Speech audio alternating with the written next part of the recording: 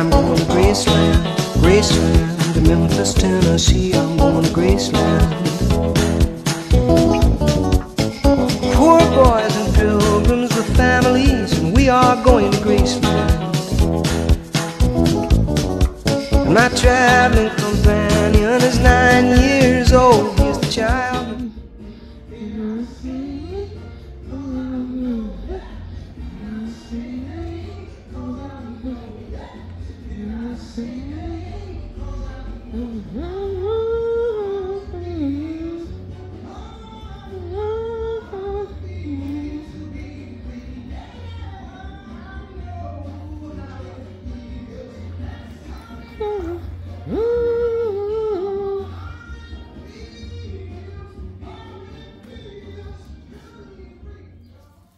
Hi family, welcome back to the channel, Relocate with Kaia. I am Kaia. I provide online support for families, individuals, and employees looking to move abroad. And on our channel, Rich and I discuss our own personal journey of moving from Philadelphia, Pennsylvania to Johannesburg, South Africa with our beautiful daughter, Nina. And today we are just going to be reflecting on that it has been a year since we have moved from Philly to Johannesburg, and just shared some of our thoughts and whether or not we felt any differently a year later. So I'm gonna let Rich take the lead on this. Well, it's funny you say any differently. But yeah, so it's been about almost a calendar year to the day since we moved. But yeah, you know, of course, I mean, at least from my perspective, I feel differently. Mm-hmm. You know, you can only know so much about a place until you go there, like until you experience it. So, like, I had some ideas of what it might be like, but I really didn't know. You know, right. We visited, but you know, didn't know what it was like to live here. Yeah. I think the major thing that's striking me, just looking back, is perspective. Like, I think I have a totally different perspective on things having lived like outside of the States for a year than I would have if I stayed there. Yeah. And there's things. In what way?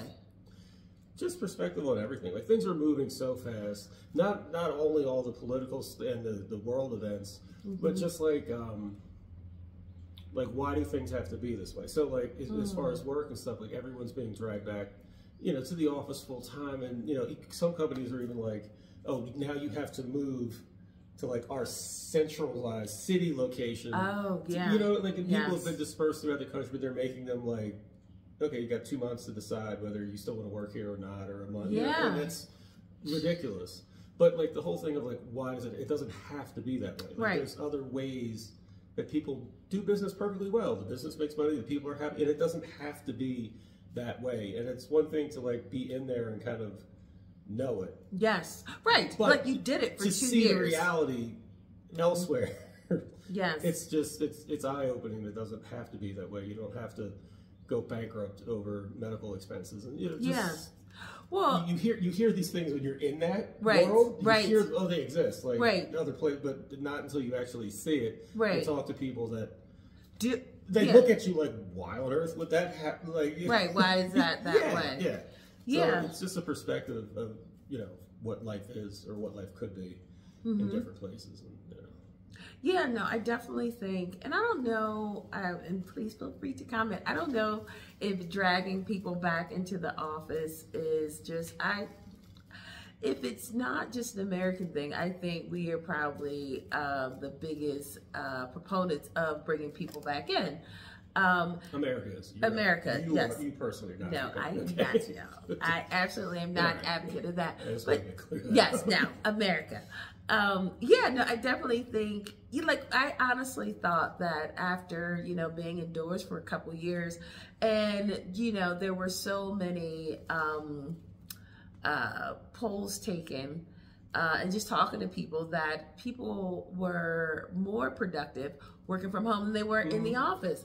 And like things improved drastically regarding the environment. Like there were so many pros about why it could work. And then, so I thought this was, you know, kind of going to be a long-term thing. And it certainly is not. And that, yeah. And I don't know if America is just guilty of it, but they definitely are moving rapidly towards either bringing you back into the office or, you know, trying to facilitate some type of hybrid. And just talking to people here, it's just like, no, you know, I'm still able to work remote. So yeah, so that was within the last year. Yeah. Sorry, it feels like it's only gotten increasingly more of a thing. Yeah, I mean, and not to derail this entire look back just about working things, but like the rights of folks. Like, there's some unions in some industries. Like, everyone's a teachers union in the States. Like, there's some unions that are big, but generally speaking, there's no unions at all. Right. Like, everyone is an at-will employee. Yes. Meaning you could walk in on any given day and get fired for pretty much any given reason. And there's nothing you can do about it. Right, and just talking to people here. Here or in Europe, other places are like, here in Europe, they're like, oh, we have a contract. Yeah. Like, there's actual protections. Yes. Right? You know, like, it's not just... I forgot that is here, too. Yeah. Yeah. Because it's so one-sided there. Like, oh, give 2 weeks notice or longer than that. It's like everyone's worried about, like, oh, I don't want to have a negative impact on my coworkers, set people up, like, make a smooth transition. But, like, any given day, you could walk in and find yourself your head in a guillotine. Yes. For nothing that you did. It's just... Right. They wanted numbers to look better. Or what, you know. Yeah. So it's just that... Just learning that. The way right, we didn't even know that was a thing, and we've talked to, like Rick said, people in Europe and also here, and they talk about contract employees, and we were like, well, what is that? Yeah. So that yes. Now that definitely is something. Like a contract that means something. Right. So even as for you, not so much. Even as an at-will employee, they may hit you with the an NDA or non-compete. Like, you won't be able to work for a competitor. Right. Like, they'll hit you with that stuff. Right. But you won't have any protections if the company decides just to. Oh yeah. Well, yeah. It's all centered around protecting the company and not the employee. Right. Yeah. No, that is no. So we definitely learned about that living here. Did you have anything else? I'm trying to think. Because, like, I feel like there definitely is a difference between living here and visiting, for sure, financially. And I'm going to be, full disclosure, when you are visiting and you kind of, do the exchange as far, and this is, speaking to Americans specifically, or from outside of South Africa, when you come here to visit, you're thinking, oh, it's so much cheaper to go out to dinner, and like the cost is almost half. But then, it is. Well, yes, right. So you figure, that you'll, I could just, go out as often as I want and do what I want and how often I want. And yes, when you're on vacation. So the reality of your behavior changes once you live here as opposed to when you're visiting. So that, I think, because I thought when we got here, it's like, oh, we could literally go out as often. And we definitely did, and we have. But it's looking back a year ago, it's like, oh God, we did a lot of that. And it adds up. So I think that is a reality too, that visiting, in your mind, you know that it's different. But when you actually live it, I think that's definitely something people should consider, if they're moving abroad. It's just like, yes, it is cheaper to visit on vacation, but when you live here, you just have to be mindful of, how you spend your money or what you do, and how often you do it. So yes, that's been a lesson. Yeah, no, that sort of behavior is obviously something you always need to kind of keep an eye on as far as like household budgets and stuff go. Yeah. But yeah, I mean, it's like so ridiculous in the States. Like coming here, it's like, oh, okay, this is still reasonable. Yes. Yes. No. I mean, yes. But it adds up. Yeah. No. Yeah. One thing I found interesting is like the more people we meet, and the more people we come across, the more places or recommendations or experiences we hear from them. It's like, oh, we went here, this was great, or we did this and that was fun. Yes. And inevitably, even people who have been here a while, or from here, are like, where is that? Yes. What's that? Like, how is there so many places to visit, things to see, drives to take, like, experiences to have, And even folks that have been here, 5+ or live here, are like, I didn't, or I've heard of it, I've never been there, or like that sort of thing. Like, no, that I feel like we've just scratched the surface on like, please, what we can do. Yeah. Oh yeah, like, and that is definitely a bonus about living in this country, or just anywhere. Excuse me, that's not your home country. Is there's so much to explore. If you have the time, but it ain't going nowhere, so you can always make time. But yeah, like, no, we talk to people, because Rich and I actively try to do, have new experiences, whether it's just him and I, or, us as a family. And we definitely have done things. And when we talk to people outside of, whether it's at Nina's school or friends, they're not familiar with some of these things, and to us it's just like, what's right there? So that's always funny when you talk to people, but they probably are just living their lives and living for the weekends and not actively going out here trying to discover Johannesburg like we do. So yes, I think it's a combination of just wanting maybe to chill on the weekends, or just not knowing, because I definitely feel recently, sorry, that's the door. I definitely feel recently that the need to go out and do new and different things, it's not as great, but I definitely appreciate it when we do discover something new, because it's like, it just reminds us, like, just having this new experience is like, that's why we did this. So yeah, I definitely think that, moving here, forces you to, to discover, the country in ways that sometimes people that are from here, do not.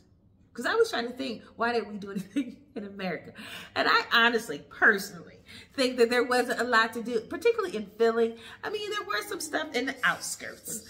Not a lot. I just felt like it wasn't a lot to do. One, because I think the seasons, like, there's a very short window of time you can do a lot of stuff outdoors. What you do. Yeah. So I think that well, that ain't happening. No, I didn't. No. I snowboard. We snowboarded the one time. I did get on the board. Were you on the board, or were you on the skis? No, I was definitely on the board, not the skis. No, I definitely snowboarded. That didn't end well. But yeah, but I just feel like it didn't end well. Well, because I don't think I didn't go anywhere. I think I just stayed in this one area because I couldn't stay on the board. Excuse me. So I remember you throwing in a towel. Yeah, quickly. Yes, because it's hard. And it ain't fun, and it's cold, so... It is fun, and you don't notice the cold when you're doing it. Yeah, when you're moving, that is true. But I wasn't moving because I couldn't stay on the board, so... but yeah, so I think that, we've done so much more than in 1 year than we did... We moved back from California in 2004, I think. Yes, we moved back from California in 2004. Between then and when we moved here, we've done more in a year in that span of time. So another pro. Locally. Locally for sure. So it's another, cool part. And I just look back on it fondly. The things that we've done in the last year and the experiences that we've had has just been really, really incredible. And then to know that there's so much more, again, barely scratched the surface. Like, we just do like local stuff. Like, we don't drive anywhere, not yet at least. We haven't been to Durban. Definitely want to check out that.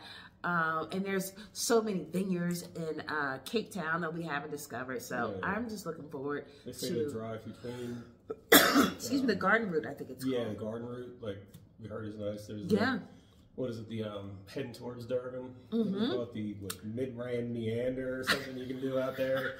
Or like split up the drive, like go out to just stay somewhere and explore there and then keep going. Yeah. So just knowing that, again, we haven't even discovered it and there's so much more to see, definitely, gives me hope. It gets me excited, for what to discover. So that, even though we felt like we've done a lot in a year, we've done nothing. Because there's so much of this beautiful country to see. So I'm looking forward to that. So I'm looking forward to that. Yeah, no, we definitely don't want to lose momentum. No. Or the right, become complacent. Yeah. Yeah. Like, oh, it's because it is easy. I know what that is, or I didn't. I don't need to do that. Like like I said, I would have never been caught on a red tour bus in Philly. Like, you couldn't have poured me onto one of those things. Yes. But here it's like, oh, okay, cool. Like, oh no, no. If there is one, I'm on it. Yeah. No. I think it's like I'm just and I think also too, I'm genuinely curious about the history of this country, in particular because it's so much going on in America, and it just makes me. And there's so many things that I didn't know about America, and I definitely don't want to make the same mistake of living somewhere else and not knowing the full history of a country. I mean, I lived in that one for 47 years, and I'm just finding out stuff, and it's just like, my Lord. But I wasn't curious, and I think that's also the difference. It's like I'm genuinely curious about this country. It's like, with all its hardships, how are the people so, their spirit they're just innately like just kind, generous, caring people in spite of. And to come from America where it's very selfish and self-centered, and the people are very cynical and, on and on and on. I'm just curious as to like, oh, so even though you come from this history that, had a huge impact, it didn't change fundamentally, it seems, who South Africans are. So that is very fascinating to me. So I'm just genuinely curious, and the longer I live here, the more I actually want to know, and the more curious I am about the country, because I definitely have been doing comparisons. So that has only gotten, I've become more interested in the history and the people and the culture. Yeah, no, definitely. Like, there's still like a lot to learn. Like, not only seeing things, but like we barely scratched the surface on everything that's here. Yeah. Excuse me. Recommend like people, if you have the opportunity, like take a break, try to live somewhere else. Oh yes. To set yourself up. I mean, because even if you were lucky enough to have the experience, like in college, like some people do have the experience. Go abroad. If you're going abroad, yeah, it's different. Obviously, like you did something when you're 20, it's different than when you're an adult. That's true. So like if you do have the chance to go anywhere, like do it. Yeah. Like if you're gonna switch jobs, like get a month in between or something and go somewhere and live. Yes. For a bit. Yes. It just changes your whole worldview. Yeah. And I know, it could appear that we're saying this from a point of privilege, but I feel like just you don't have to do this big old move. You can do something that's within, reason, because I really do. I mean, where there is a will, there is a way, and I think people are very intuitive, and if the desire is there, trust me, you can definitely probably figure it out, because there's so many opportunities and ways in which you can do it, as opposed to many years ago when people did not, particularly Americans, didn't even couldn't even I'm one of those Americans, couldn't even conceptualize living outside of America. But once you do it, it changes everything. It changes you. Yeah, it's one of those things you don't even think is possible. No, but I think it's not because of money and finances and stuff. Like some people are like, "Oh, I got to go to school in state. Yeah, like I can't even go out of state because, like, just for the folks that don't know, that almost doubles the cost of the college. Oh so yeah. If you live in a state, they'll give you a discount. If you don't, like, so some people are just like, "Oh, I got to go to a college in this state." Yeah. For pure finance. So the thought of like, oh, I'm going to go live or stay somewhere abroad, like this just doesn't. Yeah, and it's also not encouraged. I mean, like I always thought that people that speaking, it's not, right. Like usually it's people with means, or people that went to really nice schools, or good schools, private schools, and stuff like that afforded you the option to go abroad. Yeah, right. Exactly. So, but I just feel like now the world is so connected, and I feel like there are ways. So I definitely recommend it. Another thing that has been incredible this last year is just the growth of how far Nina's come as far as who she is, and how she is showing up in the world. Like I think a lot of, not to get into too much detail, but she definitely was a COVID baby. We had her, she was 2, so COVID, I mean, it was locked down and we took it very seriously. So we were indoors for about 2 years and it was just us. She wasn't in school, she wasn't in daycare or anything like that. We did have, neighbors in the neighborhood, which was great. So she did have access to other kids, but it definitely, I think, had an impact on her, how she engages people, because it was just us for so long. Yeah. So once, we got through that, and then we put her in school, and she, did really well. Still very shy, and I think she's shy by nature, but I think being here in the school that we chose has had such a positive impact on her confidence and, her confidence.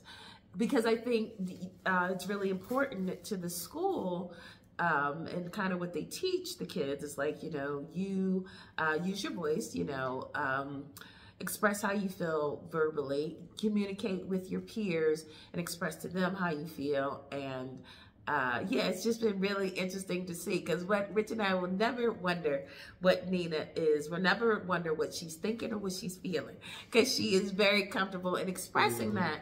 And that is something that I am grateful for. And then, so she's just coming out of her shell. And I think it was a very soft landing, and she was lucky enough to get teachers that were just so nurturing, and understood her and didn't, because we had decided in the States we were going to not do private school for a myriad of reasons. But this, the school that we chose for is a private school, but it's kind of like it wasn't a stuffy private school. And I was kind of worried about that, because when I read the handbook, I was like, oh boy, this, could go either way. And just knowing Nina, it would not have been a good fit for her if they would have been harsh and tough and very militant and very... if there was no flexibility. And that has been the furthest thing from her experience. So that seeing who she was when we got here compared to who she is now has been just incredible. Absolutely incredible. And I think when people think, how is this big move is going to affect your kid, we definitely lucked out with, choosing this school for her, because it's worked out so well. And I know other people may have had different experiences, but there's so many choices and options here that, if one school doesn't work, there's no shortage of other alternatives. Which is really, really, really nice. So watching Nina grow and turn into this little confident, energetic, tireless person and fearless in so many ways has been really, really beautiful to see. I'm not sure what, in addition, I could add to that. No, I totally agree with what you're saying.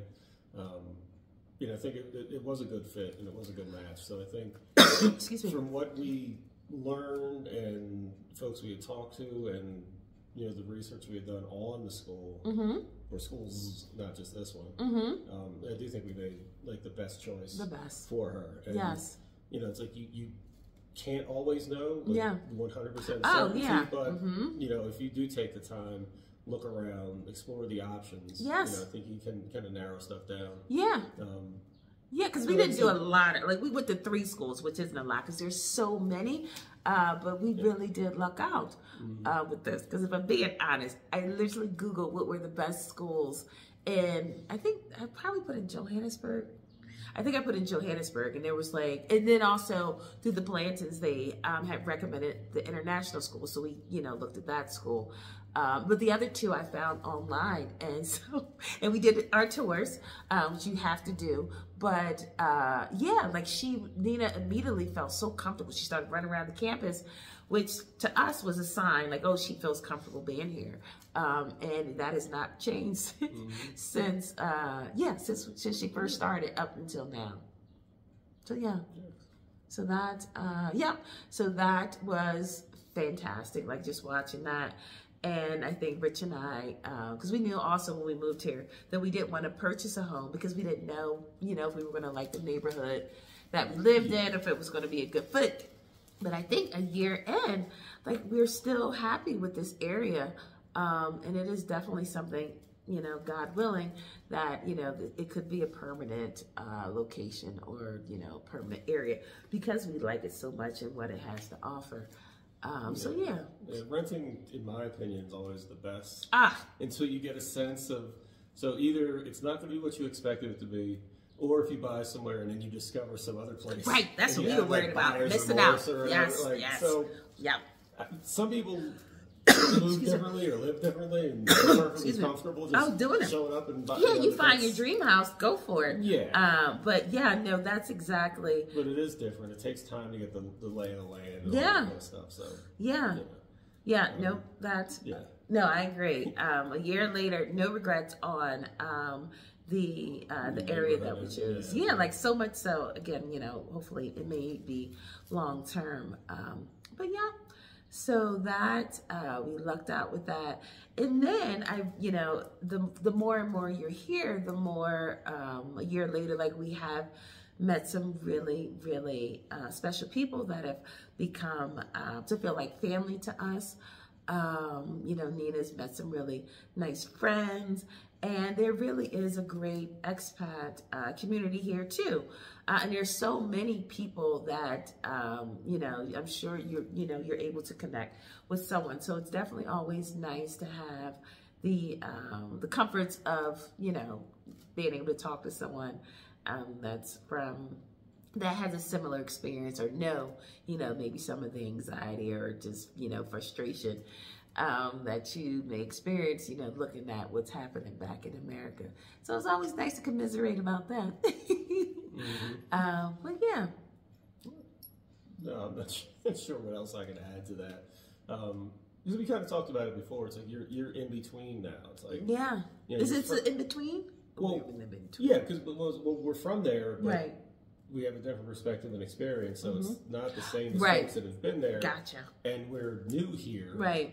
So we're a little subsection of each place. Yes. So like folks, you know, that are doing the same thing, you know, to your point, like you have similar perspectives and experiences. So it's good to talk to those folks. Yeah. So I say all that to say is that, you know, if you're thinking about it, you know, making the big move, these are definitely some things to think about.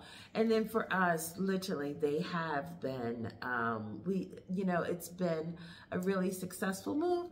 Obviously, there was, you know, difficult around the holidays and just feeling, you know, a little isolated and lonely from your family. But I definitely think the more you develop relationships and friendships with people, you feel less disconnected. So, you know, forming community, whether it's people from America or just people here, is so important. And I feel like I can't emphasize that enough, because I think the last month or so, almost 2 months, like we've been being with, you know, friends, which is also why we haven't been doing a whole lot, because, you know, people don't want to be on camera, which I understand. But it's felt so nice and very familiar, you know, hanging out with, you know, people. As much as I love hanging out with Rich, it is definitely nice to, you know, hear other people's perspectives and, you know, get to know other people. So that is definitely a big part of, you know, how you assimilate. And yeah, it's been an amazing year. I cannot believe it's been a year, because it's flown by. And yeah, I think the only thing I miss is the newness. I do. I sure do. You say newness? Mm-hmm. Yeah, I miss that. I miss not knowing what this was going to be like. Well, there's still a lot of that. Yeah, yes. Well, right. And I think that's why I always want to find something new and different, because I like the experience of new and different things. So you don't miss, like, cheesesteaks or hoagies or anything like that? No, not at all. Rich China, he said, well, you know, do you miss anything back at home? And I said, not one thing. And I'm sorry, Philly. I'm sorry. I just don't.